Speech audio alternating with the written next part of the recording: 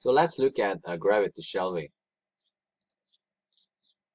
Gravity is strong enough to hold the oceans to a spinning ball, yet weak enough that birds can still fly. Credits to J.M. This is what Isaac Newton said to Robert Hooke.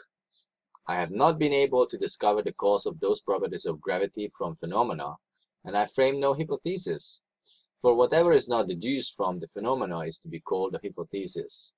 And hypotheses, whether metaphysical or physical, whether of occult qualities or mechanical, have no place in experimental philosophy. So basically he's saying this is a philosophy, he cannot make a hypothesis, and so he didn't truly believe in what he was saying about gravity. It is an assumption. And we can see again in Wikipedia saying this under an assumption of constant gravitational attraction and so on. It is an assumption, and Newton knew it, and scientists know it. Okay, gravity is an assumption. They want to explain something, and there is a greater deception why they want to make a theory of gravity, although it can be easily explained by density. So imagine this. You look at gravity and say it has a pulling power, and the oceans are tons of water, and yet even though the earth is spinning, right, it keeps the waters intact, stuck to it. But birds can fly, and we can walk, and we can jump, and so on. Now if I pull something, I pull a 10-kilo cart with the power, and I pull a 100-kilo cart with the same power. Both carts will be pulled with the same power, okay? So if gravity pulls everything with the same power, how come that it doesn't affect that little bird or you when you're walking? Or gravity, as they think it is very intelligent. He knows when to pull with great power, when to pull with less power. That makes no sense whatsoever. So what you can see here is density, because the density of the water is higher than air, so it goes down on a flat earth. And the density of the bird is although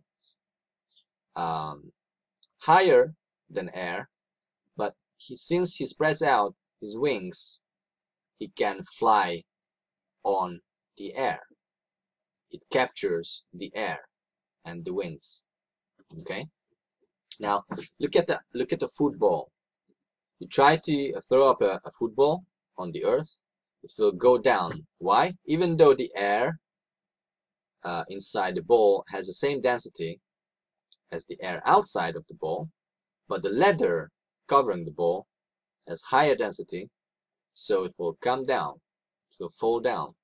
Take that same ball to the water and it will float, because the density inside the ball, the air, is lower density than water.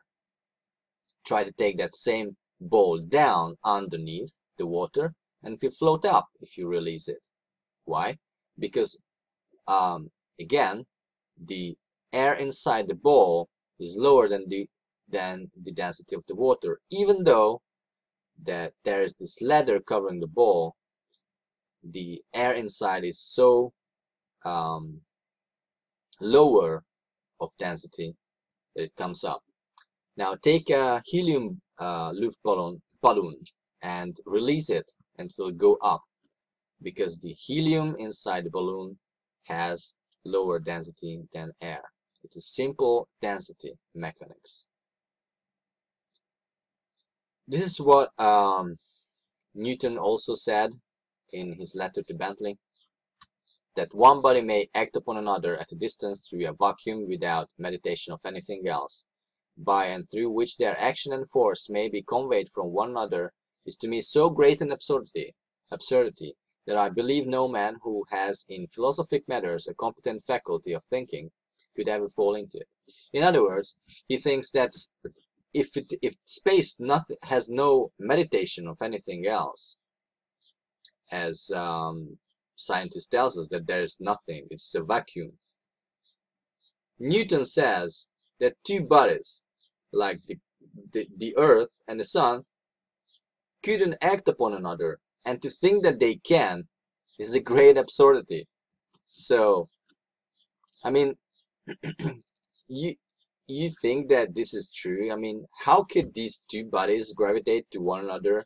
I mean, this is a hoax, and you can just read what Newton says. Of course, they don't tell you this at school. He didn't believe himself. Um, he said it was an assumption, and he didn't think that this can work. Okay, so there's no gravity. It is all about density, and that's about it. And density, this kind of thing, what we talked about, and if there's no gravity, then there is no globe. There is no globe, because they want to try to tell you with this theory that that's why the waters and everything can stick to the ball, and you can stick to the earth and not fall off because of gravity. But if there's no gravity, we know there isn't. It's a hoax. But there is density, then can be a globe, because in a globe you would fall off, right? You would fall off, and so that it can't be true. It is a hoax. The earth is flat. There's no gravity. Gravity is a hoax. What we experience is density. And I'm going to link this article in the description of this video.